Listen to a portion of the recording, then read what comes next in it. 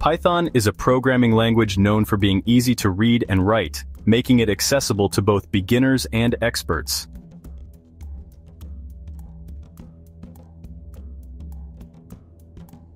Python is a programming language known for being easy to read and write, making it accessible to both beginners and experts. Hackers use Python to automate their attacks, making them faster, more efficient, and often more effective. Think of it like this. Imagine trying to bake hundreds of cakes by hand. It would take forever and be incredibly exhausting. But with a factory and machines, you can bake those cakes much faster, with consistent quality and less effort. Python acts like those machines for hackers, automating the repetitive and tedious parts of an attack, allowing them to focus on more complex tasks. In this essay, we'll explore how hackers use Python to carry out their activities. We'll look at different stages of an attack, from gathering information to exploiting weaknesses, and see how Python fits into each stage. Don't worry if you're new to this. We'll keep it simple and clear, breaking down complex concepts into easy-to-understand pieces. The goal here isn't to teach you how to hack, but to demystify the process. It's to understand the tools and techniques hackers use, so you can recognize and defend against them. With this knowledge, you can better protect yourself and your data. So let's dive in and uncover the world of Python and hacking. Before launching an attack, hackers need information. They need to understand their target's environment, the defenses in place, and the potential entry points. This is where reconnaissance comes in.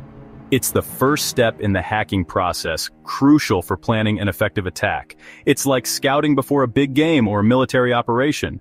Just as a coach studies the opposing team, hackers study their targets. Hackers want to know about their target, what systems they use, what software is running, and any potential weaknesses. They gather as much information as possible to find the best way in. Python helps automate this information gathering.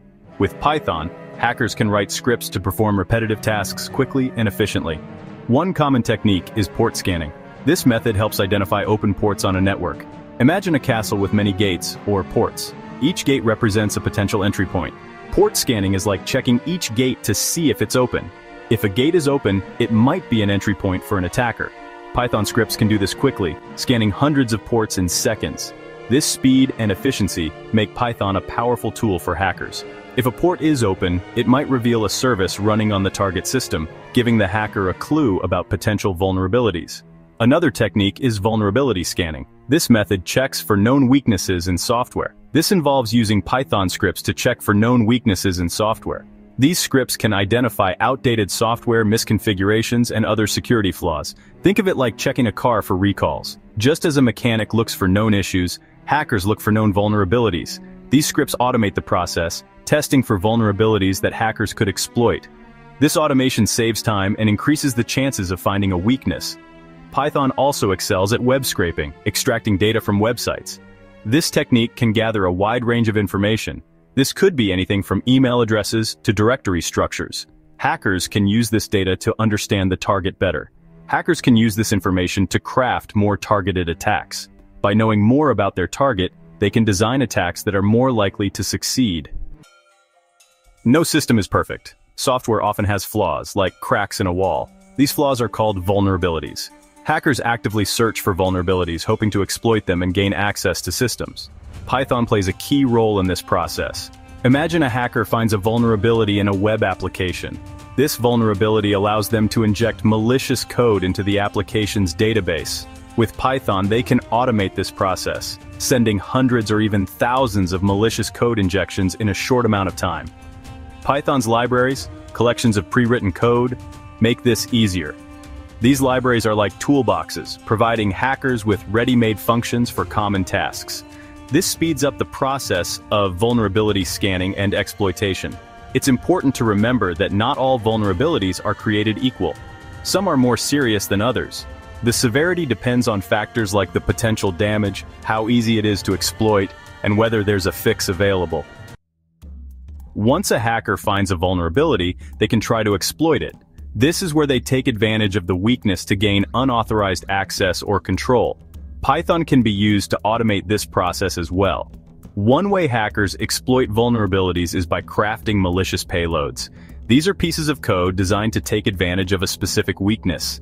Python's flexibility makes it ideal for creating these payloads. For example, a hacker might use Python to write a payload that gives them remote access to a victim's computer.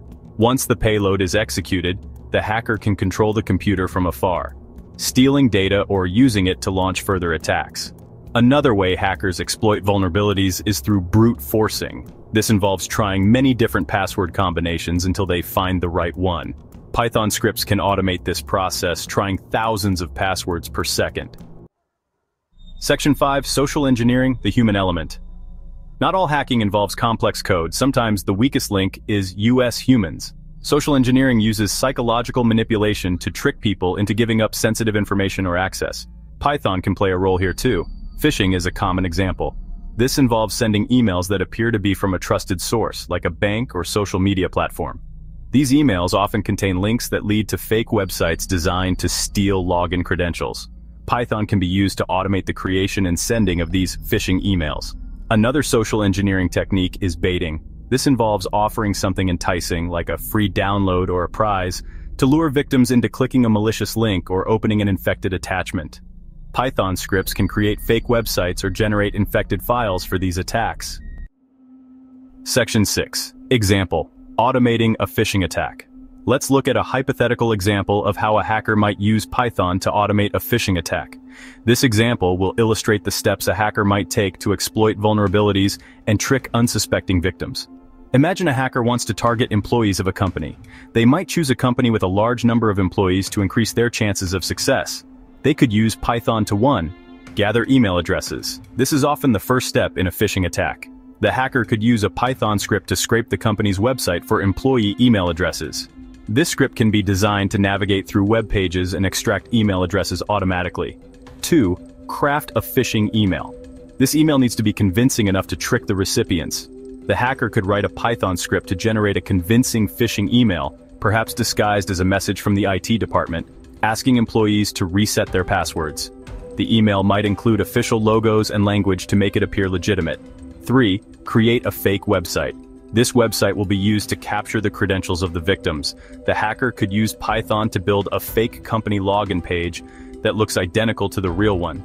This fake page will be designed to capture the usernames and passwords entered by the victims. And 4. Send the emails. This step involves distributing the phishing emails to the targeted employees. The hacker could use Python to send the phishing emails to all the gathered email addresses with the fake login page linked in the email. This can be done using an automated script that sends out emails in bulk. If even a few employees fall for the trick and enter their credentials on the fake website, the consequences can be severe. The hacker gains access to their accounts. This access can be used to steal sensitive information, install malware, or further infiltrate the company's network. This demonstrates how Python can automate the entire phishing process, making it more efficient and potentially more dangerous. Understanding these methods is crucial for developing effective countermeasures and protecting against such attacks. Section 7. Ethical hacking. The good guys use Python too.